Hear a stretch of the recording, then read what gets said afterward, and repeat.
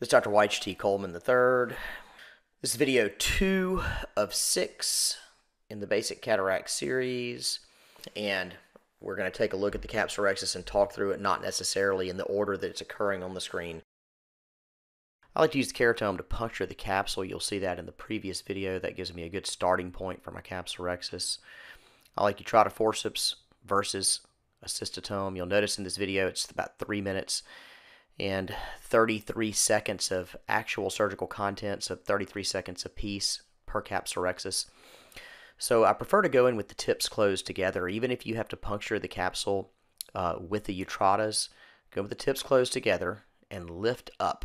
And that gives you a good starting point, rather than having to just tear in whatever random direction it may go, which is what tends to happen when you drag the utrata forceps across the rhexis from distal towards proximal in relationship to the wound. So I lift up with the tips together. I'm a fan of going clockwise. I think you should be able to go both ways. It's whichever way you prefer. But generally it takes 3 to 4 grasps.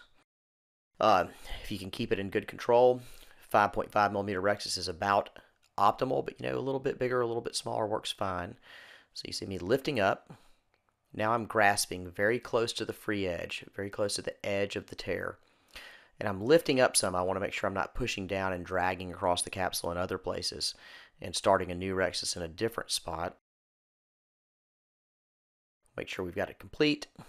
I always say that making the Capsulorhexis is sort of like shooting pool, and if you've never shot pool before, it mainly just means that you always want to set up for your next shot. So wherever you leave the rhexis hanging, it should be an easy place to regrasp. We want to avoid trying to regrasp directly beneath your main wound. That's the hardest place to do it.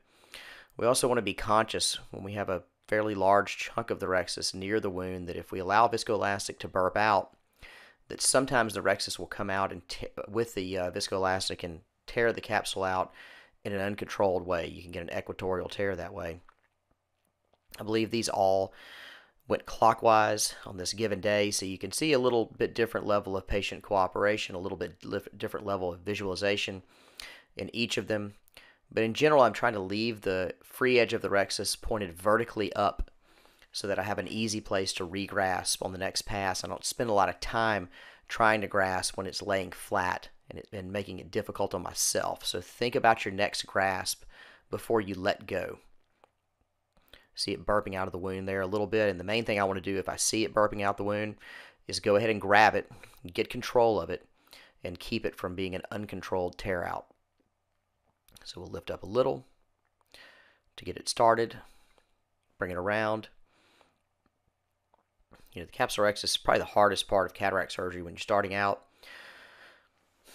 Grasp it as many times as you need to. Just remember, don't let go under the surgical wound.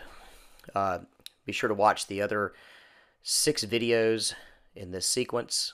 They're intended to be helpful if you're struggling on a specific piece of subject matter, that you can get some repetitive videos from a few different patients and get a real-world idea of what it looks like on a given day.